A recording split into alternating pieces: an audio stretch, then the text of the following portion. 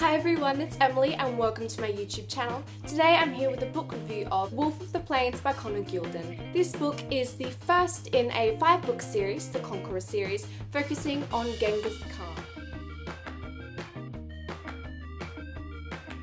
A few notes just before I get more into this non-spoiler review.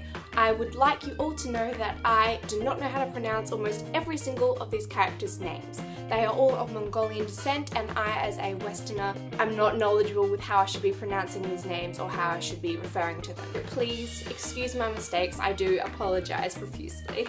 Also, I am unfamiliar with Genghis Khan as a historical figure, and as the Conqueror I have no knowledge of his reign, which is probably why I was so interested by this series. So if I make any incorrect statements or any statements that I know not to be factual, just know that all my information has come from this book and my understanding of it.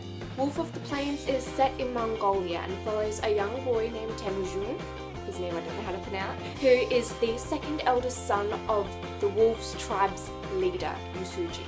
Upon his birth, it is noted that Temujin has a blood clot on his hand, a nefarious omen.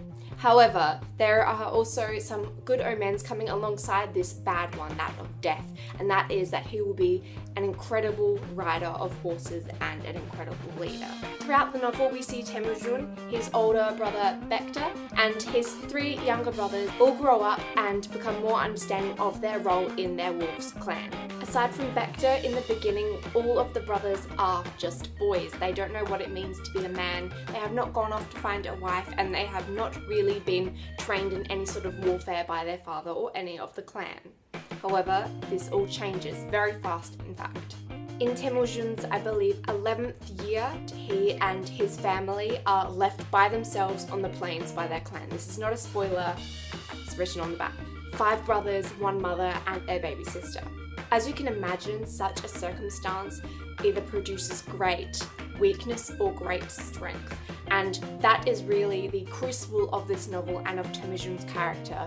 We then see him survive that and develop more as a character and see his ideals change due to the circumstances he has experienced. I gave this book a 4.25 out of 5 stars on Goodreads. I really enjoyed it. It was addictive, it was horrifying, and it was just really interesting because I am unfamiliar with Mongolian culture. So much of this book was written with knowledge of that culture and with tons of research being done. It feels authentic. I believe the author focused a lot on the facts and weaved in fictitious events to make everything seem more coherent or more dramatic. It is a story of survival, but it also focuses on culture, growth, and what it takes to be a man. I have a lot of great things to say about this book and its characters, which I will get onto, but first I thought I'd start with my criticisms. As a woman, it is slightly confronting for me to read scenes with rape and sexual assault in them.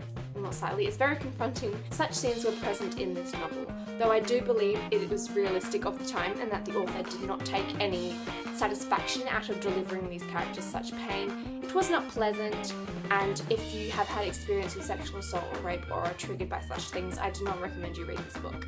Many of the women were also portrayed in a very submissive tone, which I understand was expected of many of them and was normal in such a time, in such a place, yet it still just didn't really connect with me and work with me, considering I cannot relate to any of such behaviours or ideas. There aren't really any main female characters, which is a problem in itself, but it also means that they aren't developed and focused upon as heavily enough as some of the boys are, so we don't actually get to see their true nature and whether they really believe in the way they're portraying themselves. The women seem to have a strength, a very different type to the men, but a strength their own, and I would have loved to see more of this, so that's where I take away points from this book. I would have loved to see more of the women's role in keeping things together and how they can rise up and become assertive rather than being submissive to men, whether that be from their own clan, their own family, or other clans.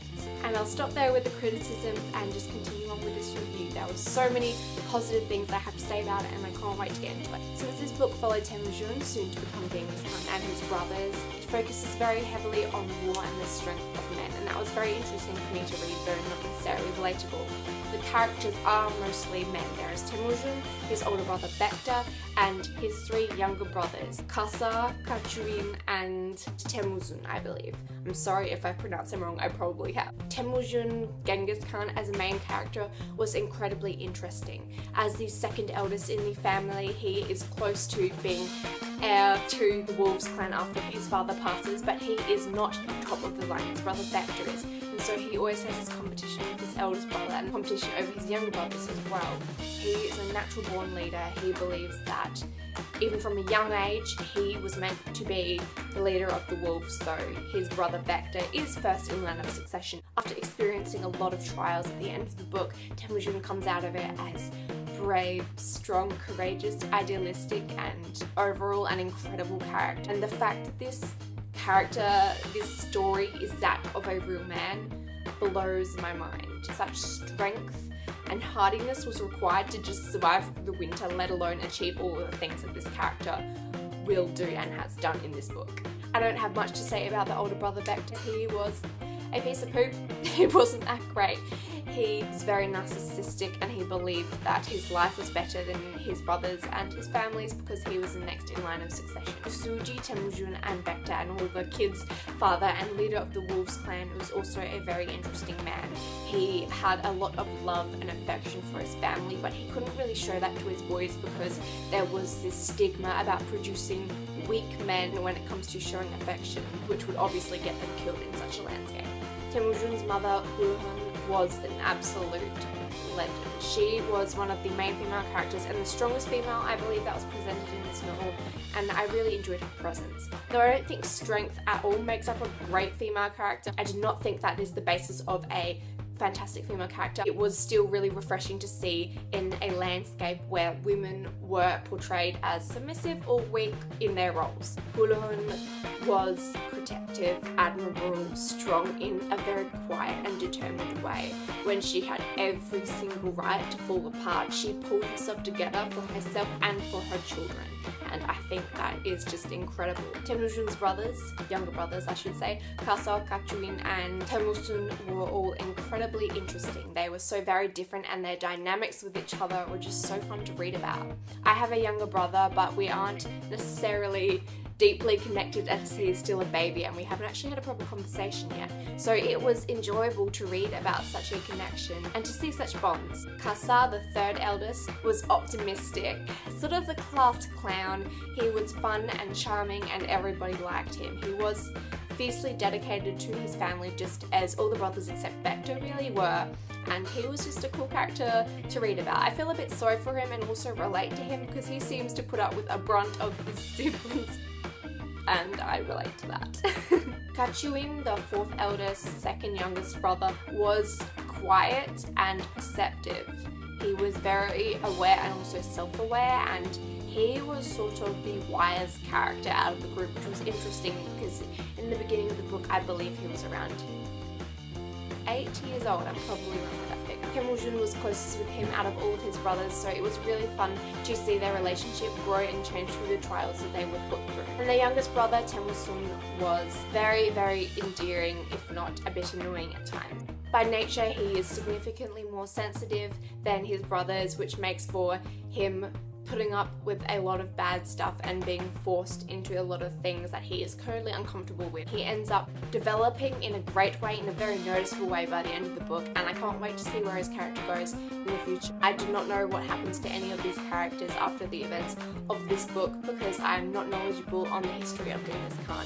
Yet I'm incredibly excited to read the rest of the series because this book has set such an incredible foundation for an epic true story. In terms of plot, this book was heavily war and politics focused. It was very interesting to see the different dynamics between the Wolves tribes and the other tribes, as well as the greater Qin Empire, which comes more into play at the end of the novel. I don't feel like I can really say too much without spoiling the events of the book. I won't mention any more other than that. The tribes are battling, the Qin Empire is looming, and everybody just needs to survive in the plains, which is a lot easier said than done. Themes of unity and family also intertwine with the plot. In order to survive, one must be deeply connected with their tribe in order to protect themselves and the things they love and the things that they stand for. To wrap up, overall this book was incredible. It was epic, it was shocking, and it was addictive to read. There was a real authentic feel to the way things were presented. Temujin was an incredible main character to follow. His strength and his ideals are something I think many can aspire to. Thank you so much for watching this review. I hope you all enjoyed. I'll see you again next time. Stay safe. Happy reading!